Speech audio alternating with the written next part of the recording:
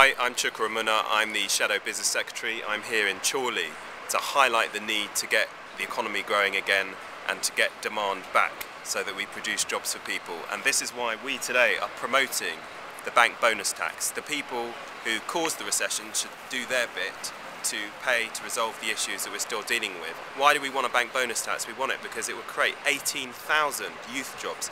Today we've just gone above 1 million young people out of work, so we need to be taking measures, doing things to help get them back into work.